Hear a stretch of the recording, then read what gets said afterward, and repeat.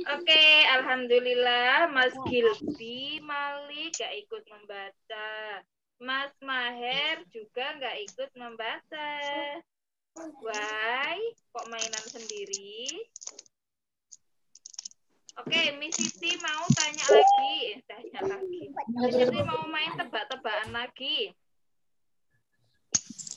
Main tebak-tebakan Asmaul Husna 41 sampai 45. Masih ingat apa tidak bendanya? Soalnya dulu Miss Siti mengajarkan bendanya 1 sampai 40 aja, ya kan? Ya enggak? Ya. Iya. 41 sampai 45 belum tuh bendanya. Ya enggak Mas Abrori? Iya. Oke. Benar. Nah, sekarang Miss Siti mau tanya benda-bendanya aja. 45, 4P, 5S. PS apa bendanya kemarin? Pisau. Pisau, good. Coba tidak buka buku ya. Miss Siti mau lihat nih, anak-anak kelas 1B bisa apa enggak? Tanpa melihat buku. 43. 4P, 3M. Apa bendanya? PM. Puma. Iya. PM, kodenya PM, bendanya Puma. Sekarang 41, 4P, 1T, kodenya PT. PT apa? Iya. Good job. Sekarang nomor 42, 4P, 2N, kodenya PN. Apa bendanya, yuk? Buka filmnya. Panu, iya, good job. Panu, sakit panu itu loh. Nah, sekarang nomor 44. 4P, 4P, kodenya PP. Bendanya apa? Papa, good job. Alhamdulillah bisa semuanya. Sekarang Miss Siti lanjutkan. Oh, enggak. Miss Siti tanya ceritanya sekarang. Miss Siti tanya ceritanya sekarang. Siap? Siap. Oke, Mbak Sila, Mas Silo. Perhatikan ya. Ceritanya Mas Ataya dan yang lain-lain, Mas Gilby, silakan menjawab. Ceritanya nomor 45, pisau. Ayo, siapa yang masih ingat ceritanya? Luas besi kita buat pisau saja. Good job, Aisyah. Luas besinya kita buat Pisau aja ya. pisau aja ya. Luas besinya. Dari kata wasi, al-wasi'u, yang maha apa? Yang maha luas. Sekarang ceritanya nomor 43, Mas Abrori kira-kira bisa apa enggak ya? 43, Mbak Faiza Askia bisa apa enggak? 43 PM Puma. Ayo, ceritanya apa ya? Yang gini loh. Si rok ibu. Iya, Puma mengawasi rok ibu. Dari kata rok ibu menjadi asal usulnya apa Mas Ataya? Rok ibu. Rok ibu yang maha mengawasi. Sekarang di situ lah kok jamnya mau habis. Gimana sih ini? Cepet banget. Nomor berapa ini? Ini kebalik ya jadinya. Aduh. 40. Ya, 46. 4P, 6L. Apa bendanya? 46PL. Siapa yang bisa lihat? Ini apa ini? Palu. Iya, ini biasanya palu yang ada di bawah hakim-hakim itu. Tok. Siapa yang nggak tahu hakim?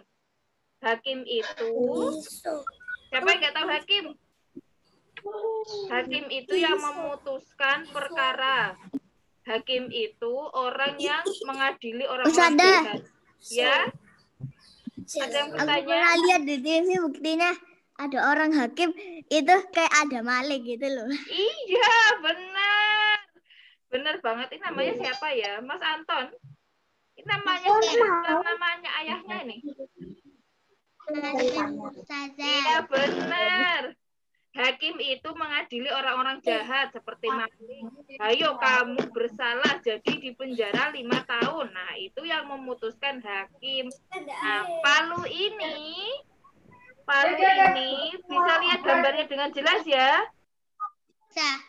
Iya, palu ini yang membawa hakim.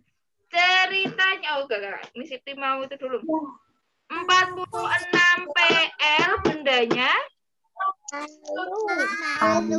Palu. Sekali lagi kurang kompak. 46 PL bendanya. Palu. Bendanya. Palu. Oke, kelas. Mas Maher, perhatikan. Nggak main sendiri. Ceritanya, Pak Hakim yang bijaksana. Bentar ya.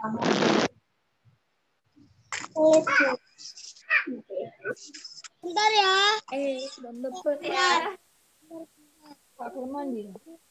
Bentar ya.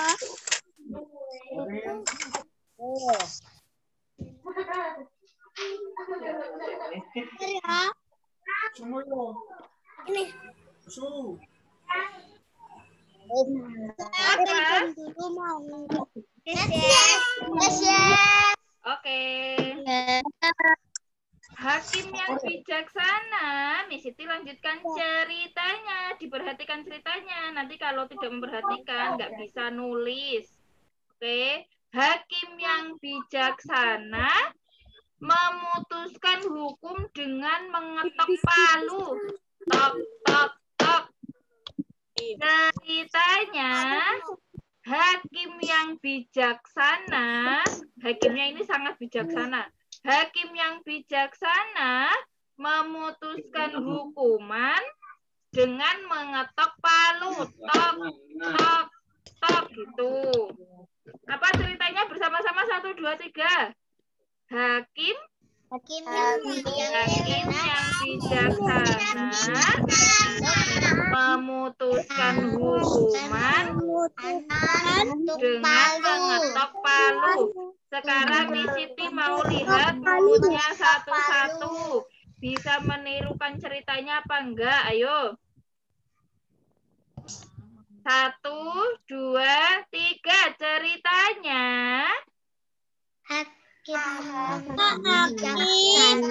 Memutuskan hukum untuk mengetuk palu. Nah, Mas Maher nggak ikut ya. Mas Maher nggak ikut, diem aja. Oke, dari kata hakim menjadi Asmaul Husnanya menjadi apa? Al-Hakimu. Juga Mbak Aisyah dan yang lain juga. Yang maha menetapkan hukum. Yang maha bijaksana.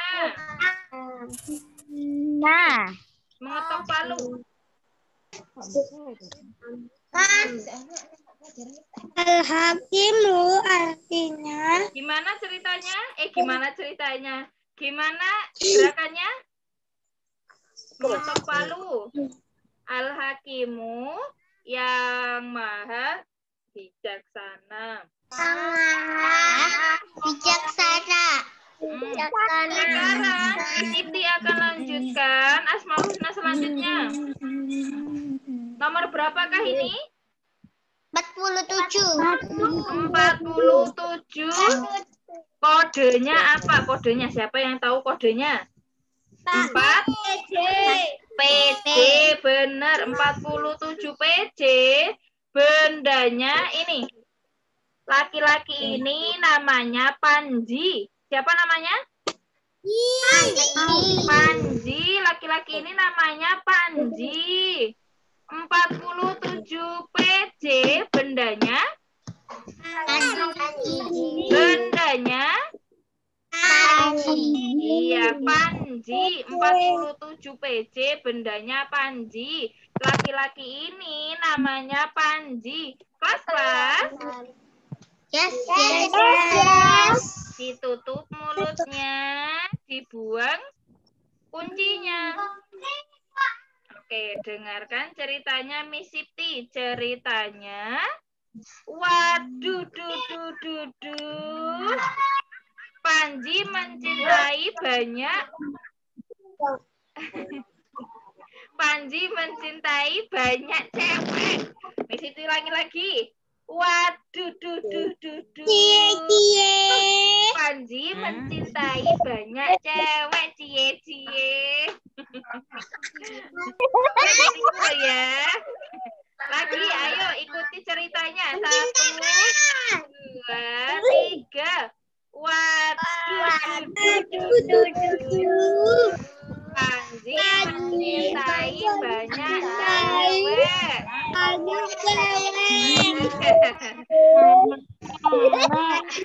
Asmaul Husnanya dari kata waduh, Asmaul Husnanya menjadi al-wadud. Nah, good job. Al-wadud yang maha mencintai. Allah itu maha mencintai. Yang maha mencintai. Bersama-sama sama Miss Siti ucapkan al-wadud. Yang maha mencintai.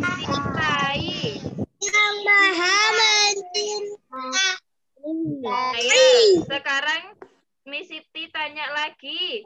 Semuanya dijawab. Miss Siti lihat mulutnya loh ya. Ceritanya nomor 47 adalah 1, 2, 3. Dijawab.